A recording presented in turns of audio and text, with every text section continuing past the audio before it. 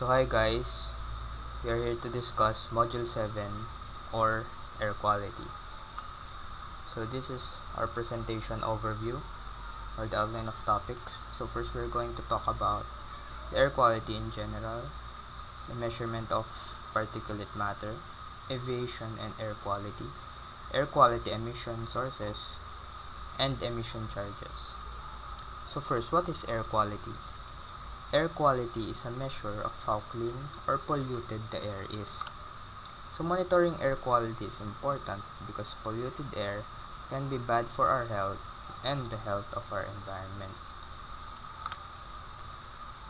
Given that the Earth's atmosphere is about 100 miles deep, that thickness and volume sometimes are suggested to be enough to dilute all of the chemicals and particles thrown into it.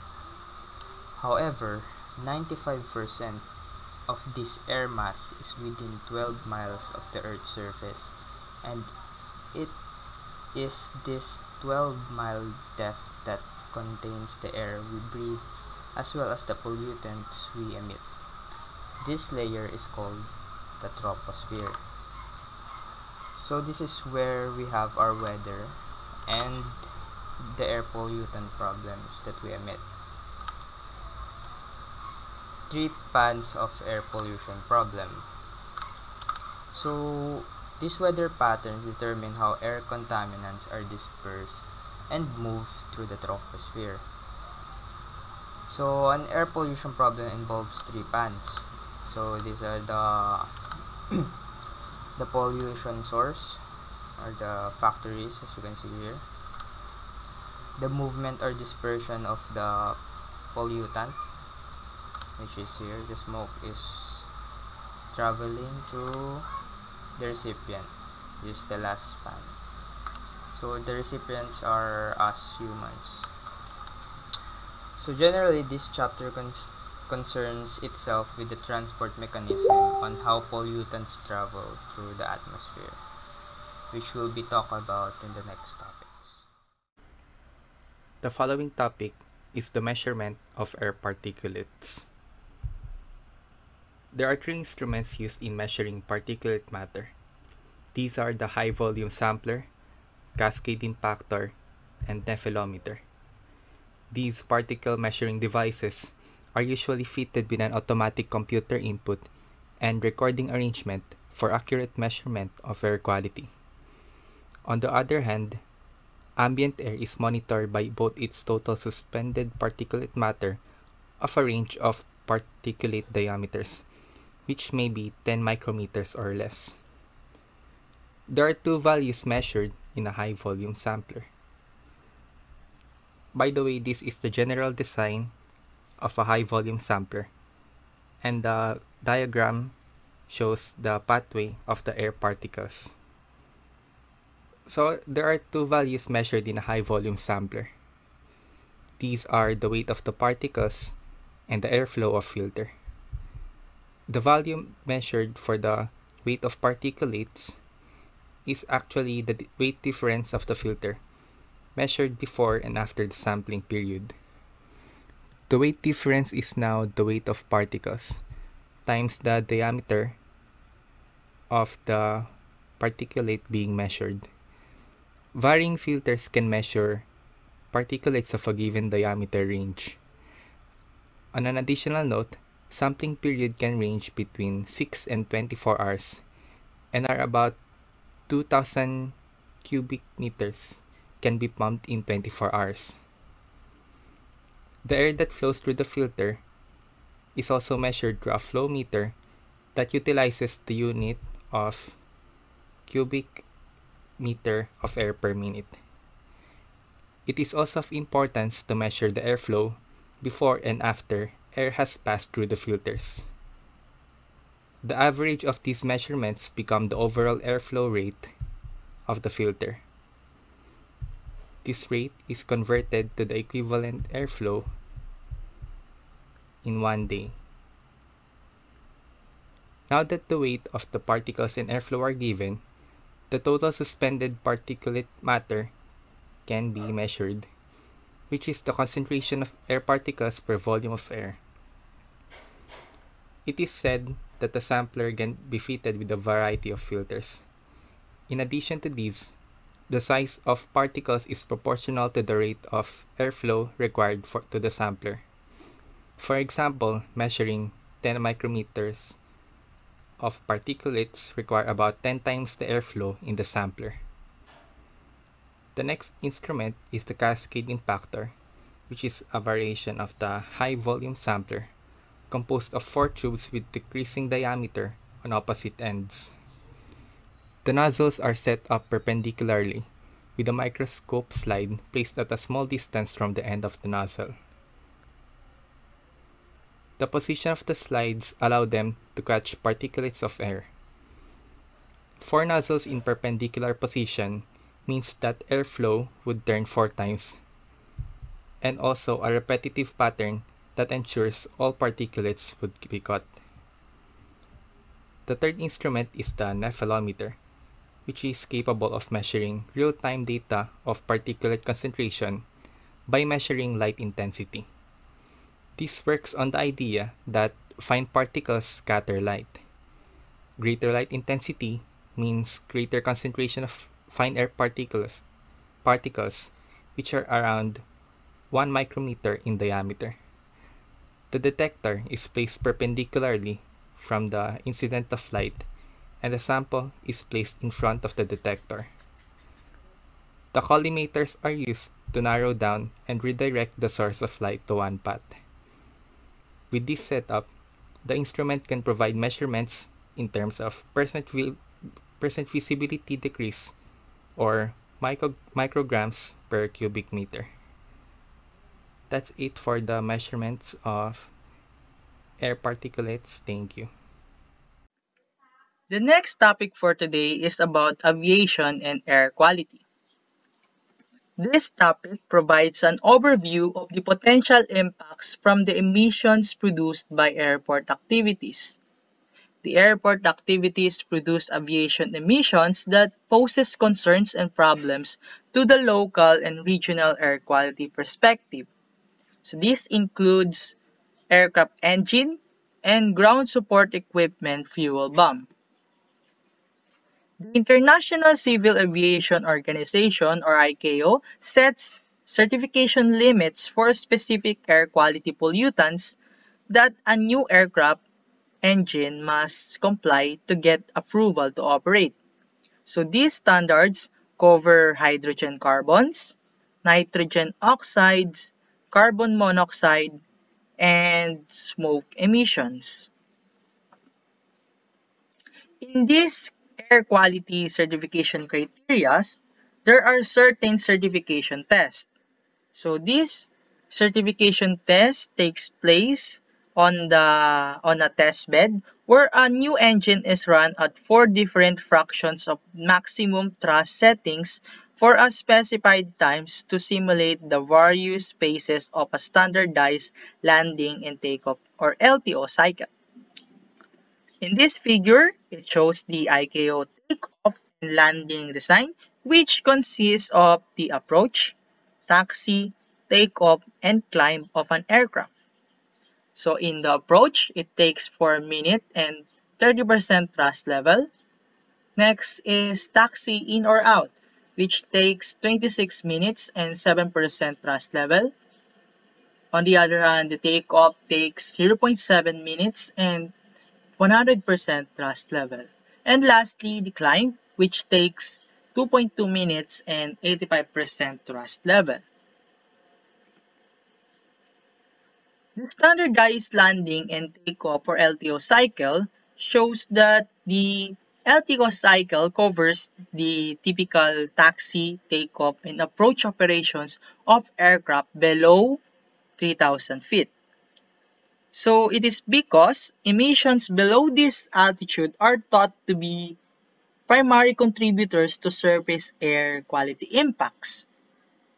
However, based on our research, the research suggests that aircraft emissions from flight phases above 3,000 feet, such as the significant fraction of emissions during cruise flight, may constitute a substantial portion of the total air quality health impacts of aviation, and this may also influence how air quality certification standards are defined in the future. Since air quality certification criteria first came into effect, the stringency of nitrogen oxide standards has reduced those emissions from new engines by around 40%, and further reductions are expected in the coming years. On the other hand, reductions in carbon monoxide and unburned hydrocarbon emissions have been equally impressive and primarily been achieved through advanced engine technologies such as combustor design, reduced fuel consumption, and modified fuel compositions. So the next topic is all about air quality emission sources. So in this presentation, we will be discussing about three subtopics. They are measuring air quality and its impacts, airport level air quality mitigations, and operational procedures. Pollutants that are considered harmful to public health and the environment.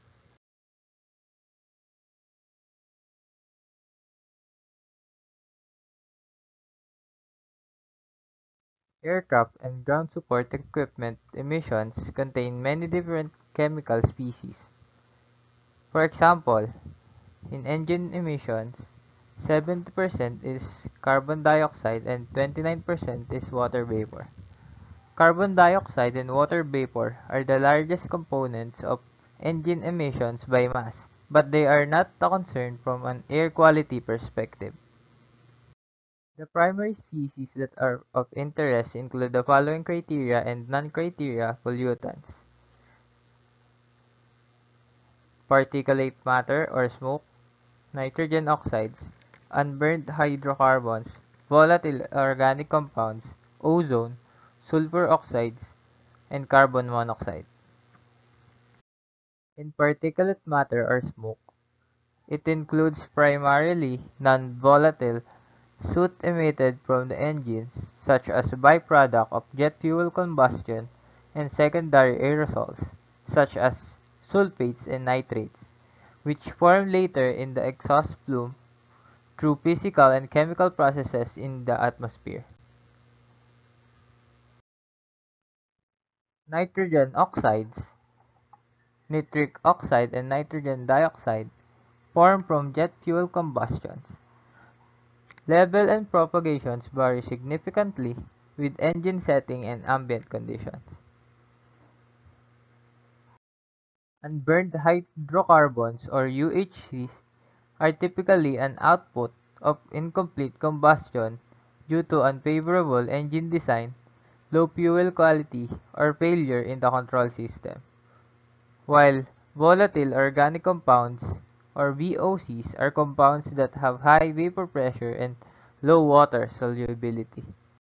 Ozone is a highly reactive gas composed of three oxygen atoms.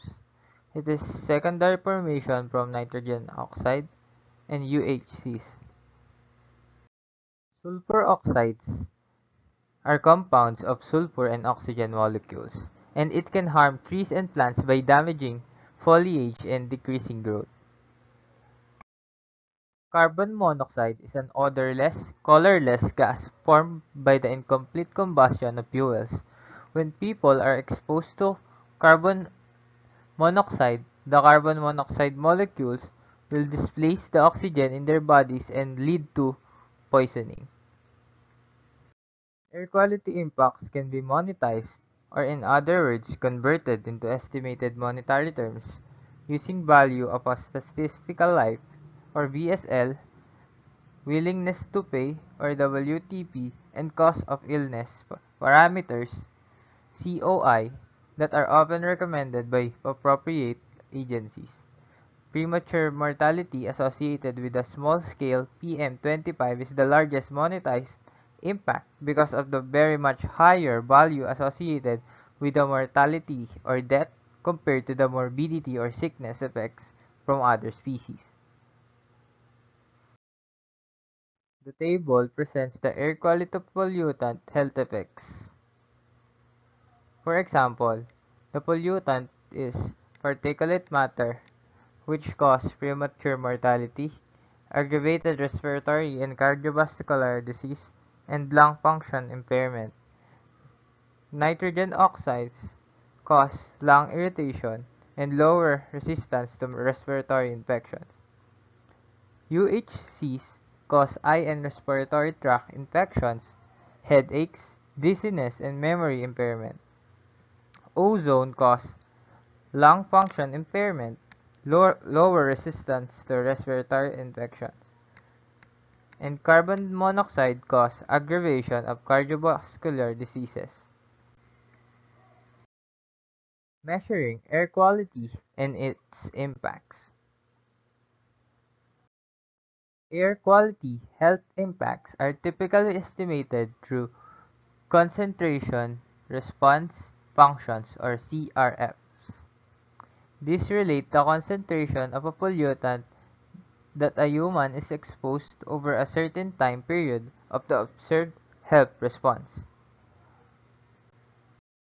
Concentrations are typically measured using air quality sensors located at the strategic locations around airports and supplemented with computer models of the generation and dispersion of the species of interest.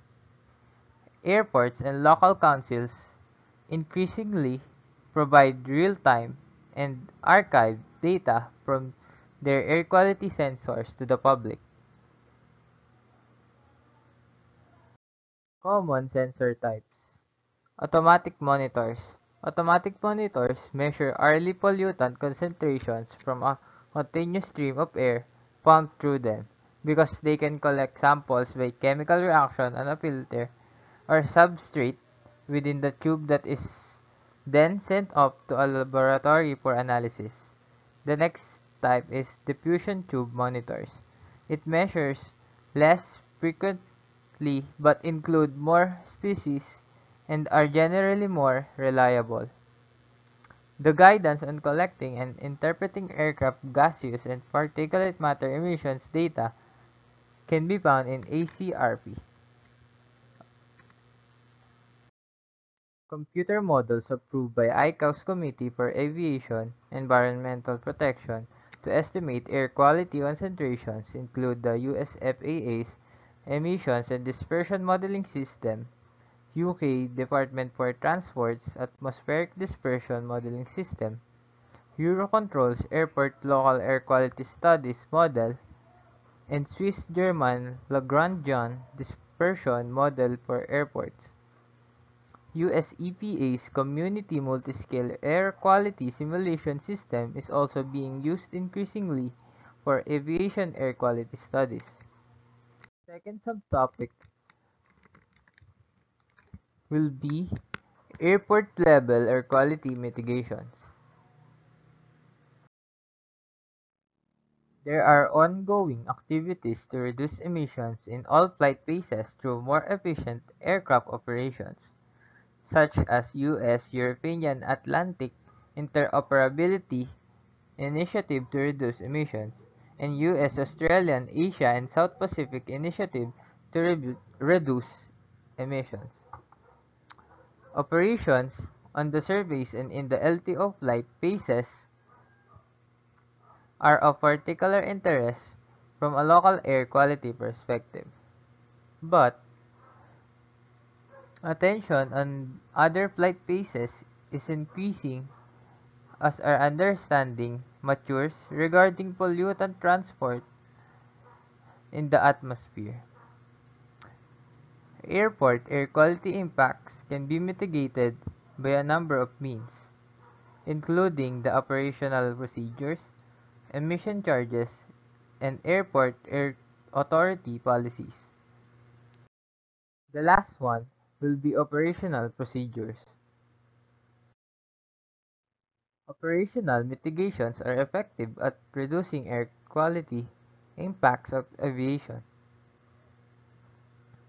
Many of the policies previously identified for reducing noise impacts on the ground result in less engine on time and therefore lower fuel bump and emissions on the ground. Other results are surface congestion management, single-engine taxi, extending towing of aircraft using efficient tugs, restriction on when engines can be run up for the test preferential runway assignment, airfield designs that reduce taxiing distances, and lastly, time-limited use of APUs. To reduce APU usage, many airports provide aircraft electric power and cooling capabilities at the gate that are more efficient and cleaner than APUs powering aircraft generators and air conditioning packs. And that's all for air quality emission sources. For our last topic today, I am going to discuss all about emissions charges. First off, what are emissions charges? If any aircraft is directly discharging pollutants into the environment, the operator of the aircraft or the polluter must pay a fine, also known as emissions charges. Airports nowadays use these emissions charges in order to encourage the operators to fly cleaner aircraft. According to the International Civil Aviation Organization guidance on implementing this, airports should only impose air quality emission charges if there is a problem in the air around the area or a non-attainment area, while still accounting for the special needs of developing countries. A non-attainment area is an area where air quality is worse than the required national standards. The charges should only be enough in order to mitigate the initial problem caused by the aircraft. These emissions charges are becoming increasingly common, especially in Europe. Emissions categories are also created wherein engine types are assigned to these categories, similar to the noise charge mechanisms. Higher rates of emissions charges are there for the more polluting categories.